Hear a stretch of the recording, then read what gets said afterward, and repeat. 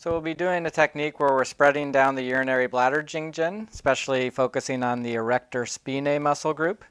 This is a really nice technique to do for many instances, but especially after working with the Huatuojiaji points and working with vertebral fixations. If there's spinal offsets, because we're taking the patient into a sagittal plane movement, and that length created in the spine as they're rolling forward, especially if it's a functional type scoliosis, we'll start to straighten the vertebra as we're going through the erector spinae and loosening up any areas where the erector spinae are bunched.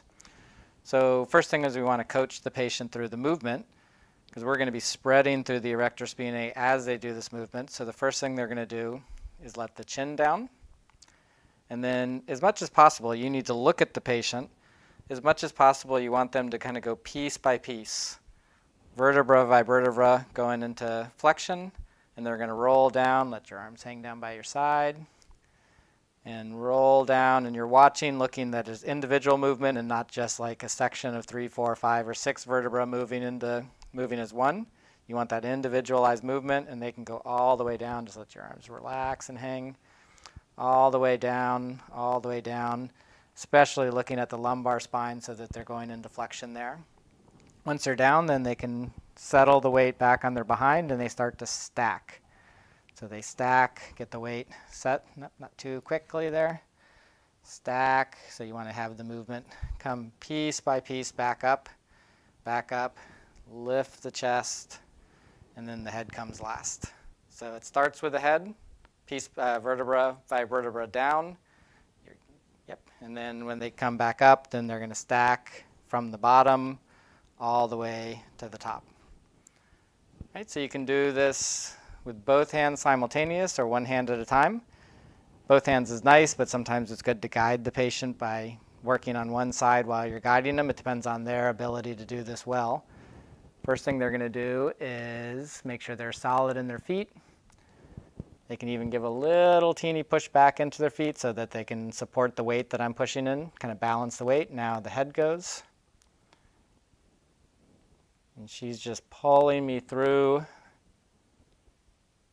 the erector spinae, so I'm lengthening. I'm looking for balanced movement. Let the left shoulder go a little bit more. There we go, that's good. So with men, you can just go straight down. With women, you might have to readjust. Stop for a moment there, have them stop the movement, sink in before they start going into flexion. There you go. Now, as they go into flexion, you're spreading through the erector spinae. Arms relax.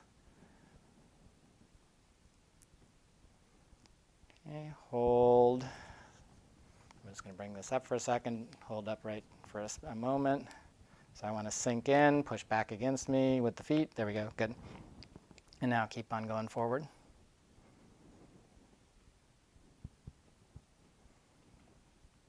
And let that left shoulder go a little bit more. There we go. Good.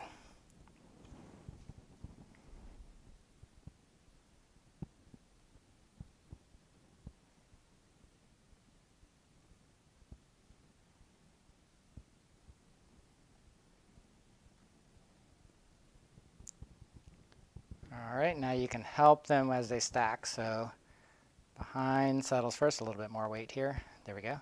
A little bit more. There we go. A lot of people want to come instantly up with the head. I'm going to do this incorrectly for a second. A lot of people want to start coming up here first, but we want them to stack first to get the support. Stack, chest up, and they're in a neutral position.